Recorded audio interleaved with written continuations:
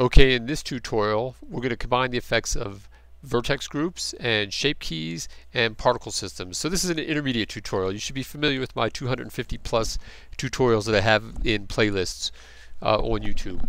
So, because we're going to go a little bit faster in this case, and you should be grounded in the basics by now. So what I have in here, I have a basic object in edit mode, and let's see if we can just use a different object here instead of this one. Yeah, that has all these original shapes set to it. So what I want to do is I want to go into this mode. I want to get rid of all these shapes. That was from a previous lesson in there. And there's, maybe we'll use that as our, see if I can use those. We'll get rid of those too. We don't need those. Alright, here's our basic shape that we're starting with like this. Alright, so here's our main object. What I want to do is I want to create a couple vertex groups. And then I'll go into edit mode and say on the first vertex group, let's deselect that. No, there's nothing. Let's just get rid of everything like this. Alright, and then I'm going to create, say Alt, I'll create those as a set of vertices and I'll assign those.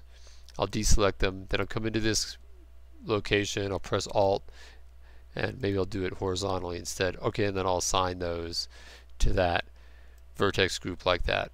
And I'll deselect it and verify that those are set. Okay, so I have two vertex groups set like that. Alright, then I want to get a shape key. Now notice you can't add a shape key when you're in edit mode. You'd think you could because you change shape keys in edit mode. So I'm going to leave object mode. I'm going to add a couple shape keys. Maybe like this.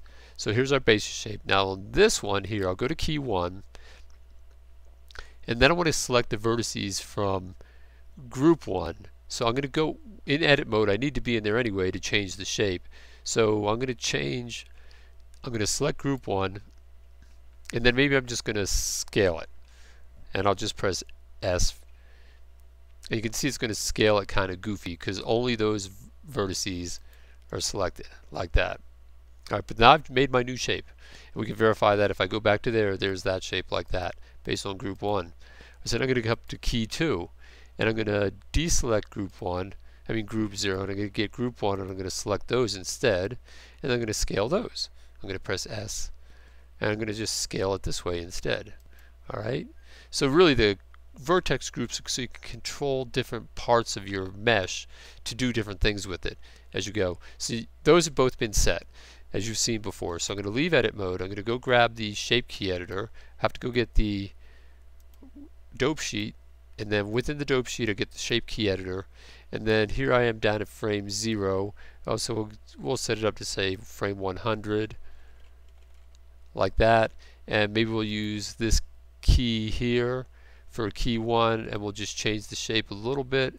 And you know how I do this, I click here, click out, it sets that keyframe, and then maybe I'll go to frame 200 and then I'll use key 2 and I'll see how I want to change it there. I'll change that up a little bit like that, and maybe key 1 I'll change back down like this. Okay, so maybe I like that look. I'll click there, click out, click there, click out. So then I have my keyframe set, and down here at frame 0 I want these back to the original shape, so I'm just going to immediately set those in there, which instantly sets the keyframe by changing the values. So now I'm going to press Alt A, and now we can see that it's morphing, and it's morphing based upon the groups that I selected in the vertex groups. Okay, well, so that's just one of the reasons. So now that I have that set, that's one thing, so I'm combining it. So it is actually a very efficient way to have access to your different parts of your mesh when you set your vertex groups, and that becomes more obvious with time. So let's also get a particle system. And in the particle system, I'll extend the lifetime a little bit. Maybe give it some more particles. Oh well, crank up the normal like this. I'm going to come up here, and maybe add a cube and scale it way down, just so it's out of my way. Give it a color. See if I have any colors. Yeah, I'll give it a purple color also. Well, maybe not that. I'll give it a new color. I'll give it a new color here.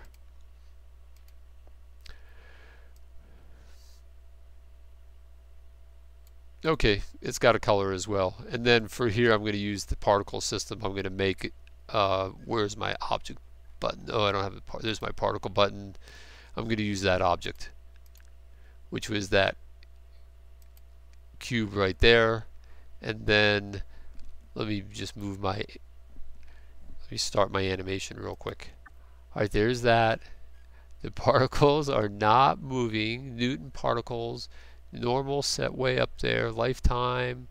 Maybe lifetime's too much, but that shouldn't be affecting it. I don't see it yet, but oh, I will. So let's go try something. Let's go down here, and we'll go down to the vertex groups, and then in this main vertex group for density, I'm going to pick one of those groups.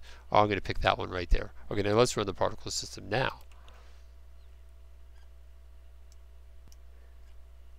Oh, there they are. They're cruising. I just can't see them. All right, so I need to change the size.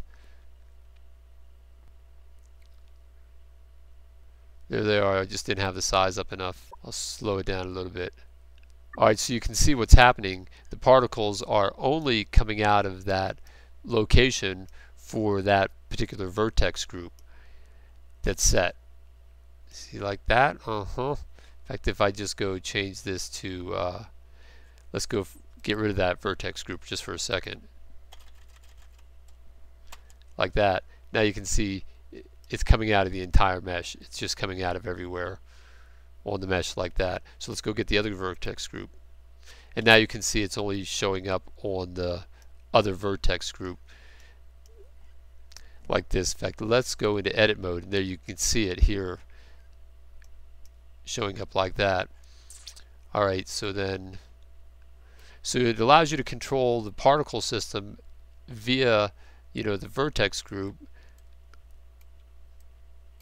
and while moving the shape keys at the same time. I mean, come on.